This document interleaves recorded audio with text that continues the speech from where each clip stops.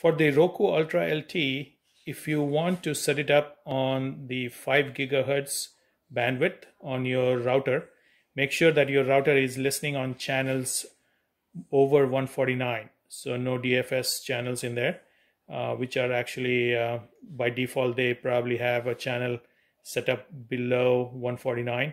In that case, Roku won't be able to see the 5 gigahertz channel on there.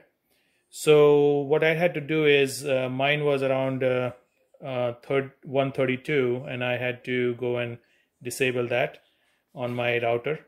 And if I do a setup connection here, it will scan this now, and it will be able to see my 5 gigahertz. So you can see the Munchkins one is 2.4 gigahertz. The 5 gigahertz is the 5G. So I'm going to set this up here.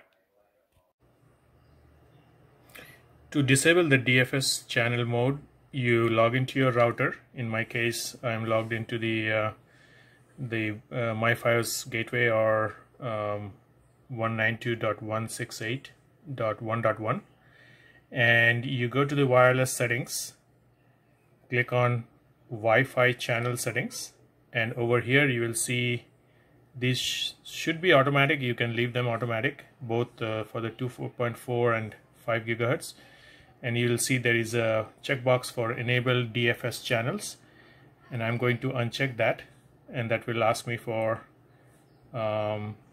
warning, and then you want to go in the bottom and apply. So that should take care of the channel that is being used. So in my case, it is going to remove the DFS channels, which are reserved channels, and then you should be able to connect from devices which recognize the ones which are not DFS, like Roku Ultra LT, and it will be somewhere above 149 or below 52, and in my case it's now listening on channel 44.